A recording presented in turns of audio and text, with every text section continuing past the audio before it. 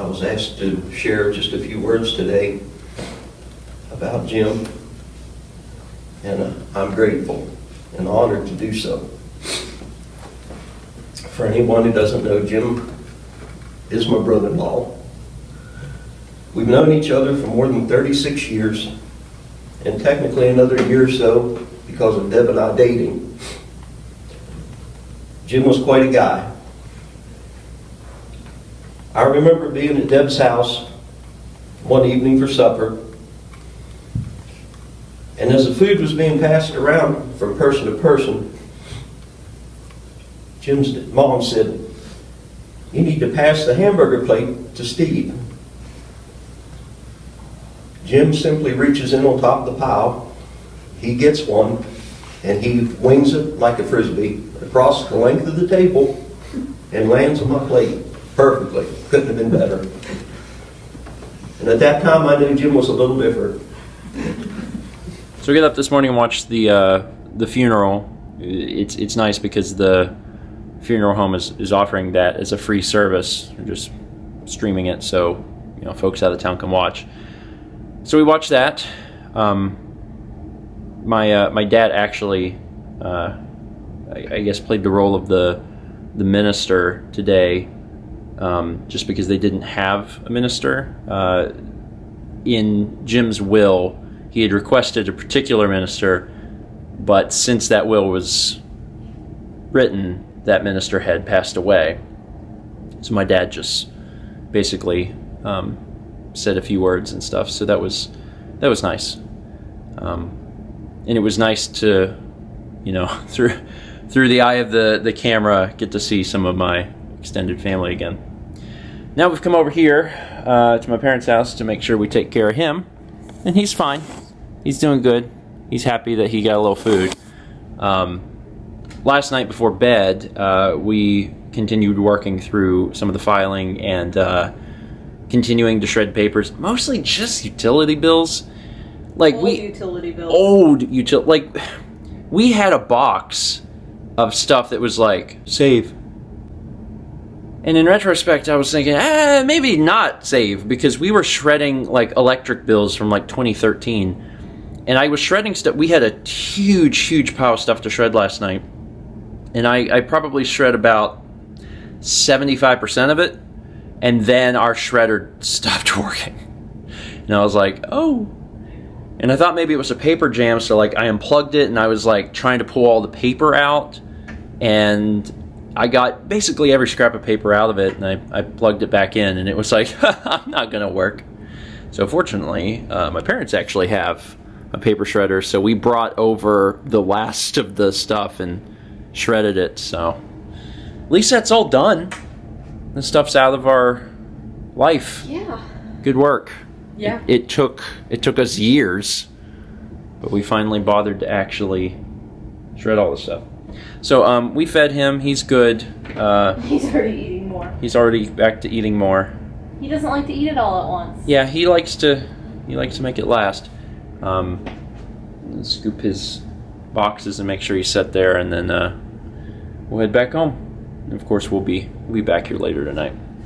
I think I mentioned it the other day, but whenever my parents left town, they gave us some of their groceries that they were worried was going to go bad.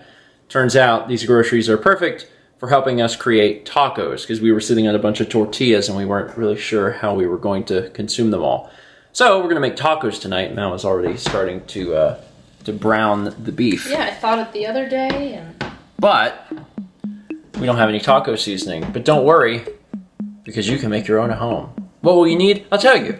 Just put a tablespoon of chili powder, quarter teaspoon of garlic powder, quarter teaspoon of onion powder, quarter teaspoon crushed red pepper flakes, quarter teaspoon dried oregano, half a teaspoon paprika, 1.5 teaspoons ground cumin, 1 teaspoon sea salt, and a teaspoon of black pepper.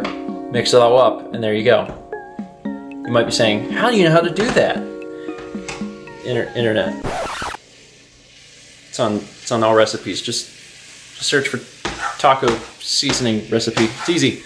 This all looks really, really great, with the only problem being that these plates are way too small for how big these tortillas are. We don't normally buy this size tortilla, but we got them at Costco because it was cheaper, and they're They're big. Also, the seasoning came out good, from what Mal says, with the exception of the red pepper flakes. I prefer it to the packet, but it's too hot. So we got to cut those down next time. Or double it. Hey, bud. You smell Kepi? Kepi says hi in his own special way. Every time we come over here and then go back, you know, Rocko is smelling my hand and smells Kepler, and then I go home and Kepler smells Rocko. So it's like they're saying hi. They're not saying hi. They're saying, I smell another cat. Okay. Oh, yay. I get to eat now.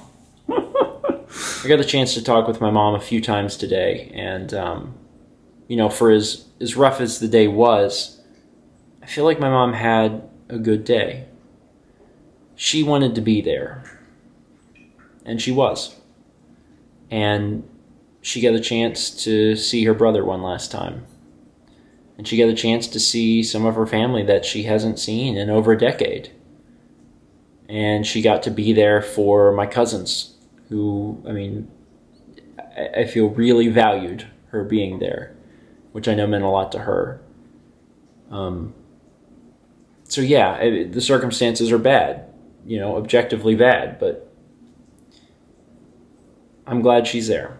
For as worried as I've been, and I have admittedly been worried, but it was a private funeral. It was very small. There wasn't very many people there, and I'm glad she's there. Now, I don't know exactly when they're going to be coming home, because the burial is going to be in another day or two, and I know that they are trying to meet with some folks that they haven't seen in forever.